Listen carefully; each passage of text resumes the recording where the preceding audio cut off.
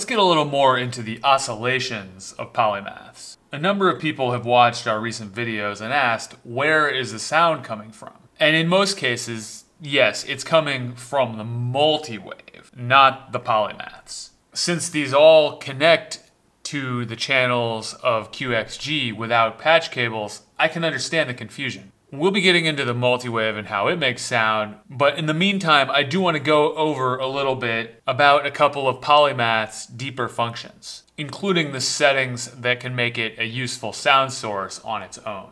As you may already know, PoliMATHS channels consist of a two-stage function generator and an oscillations section. The oscillations are controlled in amplitude by the function generator, and the result appears at the output jacks. When we use them in turn to control the amplitude of an audio oscillation, such as for multi-wave,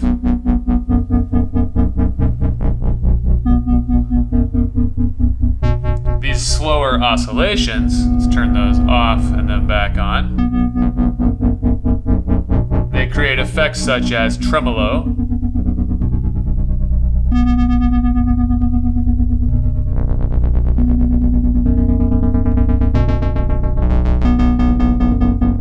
or even sort of an imaginary echo.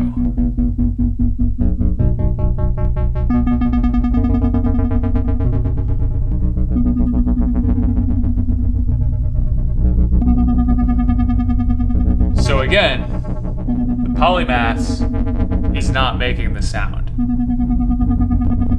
It is controlling the amplitude of waves from the multi-wave using the QXG.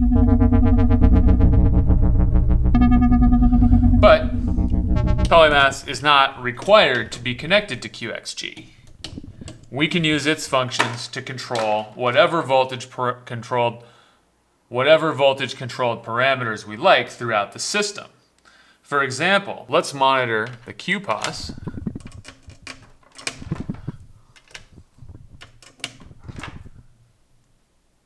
And use it to filter a waveform from multi-wave.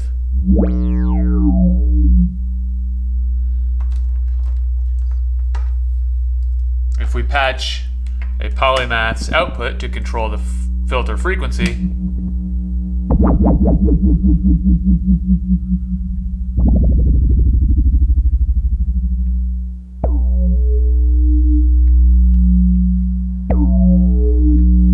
there you go.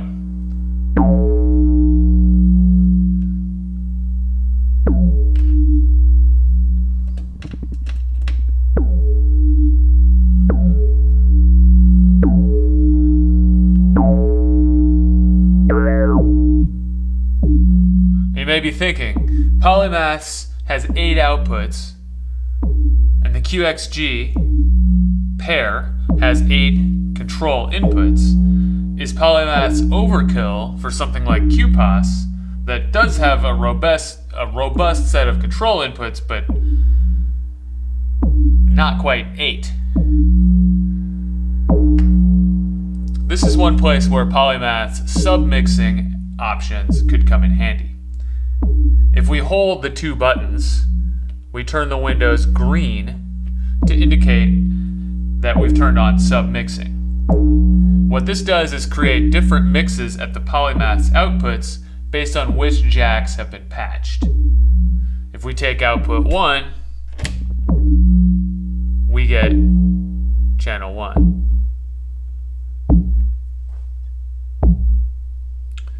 If we take output 2 without patching output 1, we get channels 1 and 2.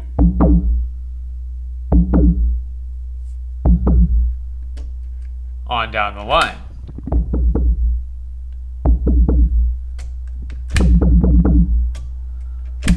So if we take output 8,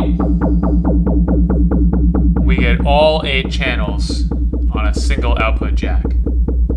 But here's the thing, if we patch to any of the outputs to the left of the submix we created, that will break those channels out and the ones to their left into their own submix. For example, patching into output 4 removes channels 1 to 4 from output 8 and puts them on output 4 instead.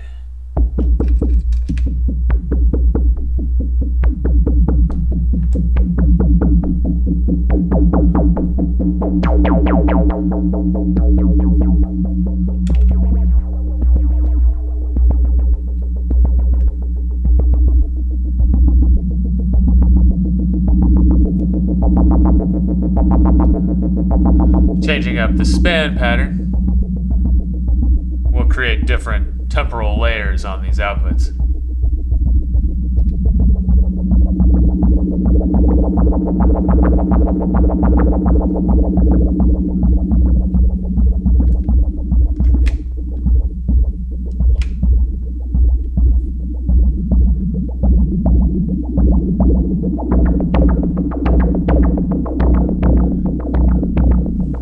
And spread, if we'd like, we can make some of them overlap and coincide.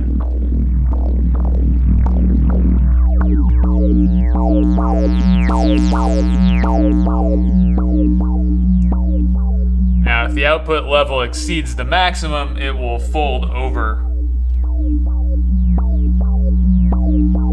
to generate more complex signals.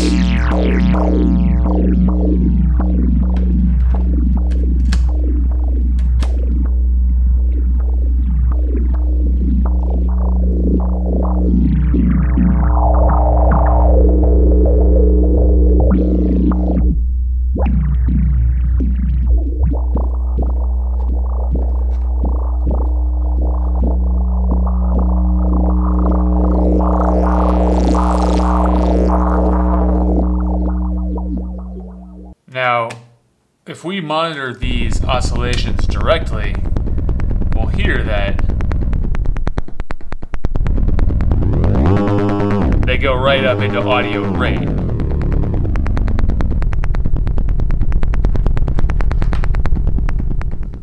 And in fact, they are, like the very fast maths audio rate oscillations before it, made to be positive going signals that are ideal for use in a function generator. However, if we long press the mode button right above the rate control, we'll turn that light orange and the oscillations become bipolar, more ideal for use with audio.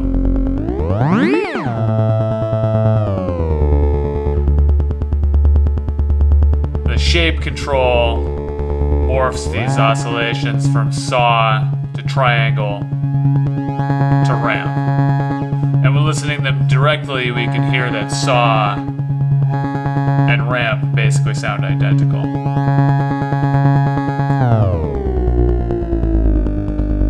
In this state, they additionally will track 1 volt per octave at the rate control.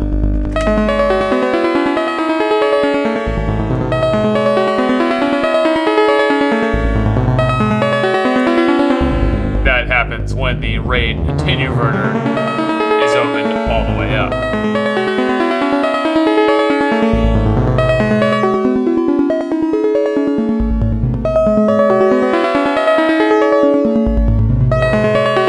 And just as when using them for modulation, we can create different submixes. Let's take output 8 to the left input of QPOS.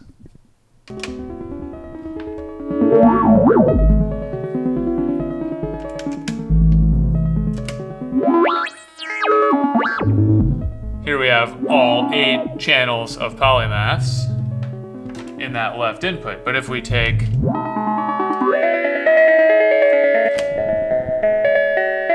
output 4 to the right input, then we have 2 mixes of 4 each at left and right.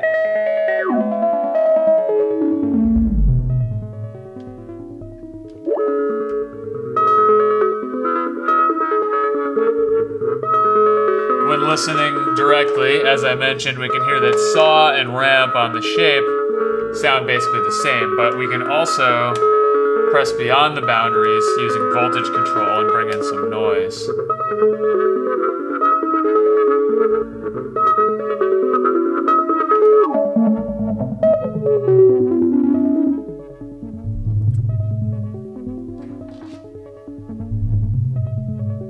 We can make additional submixes.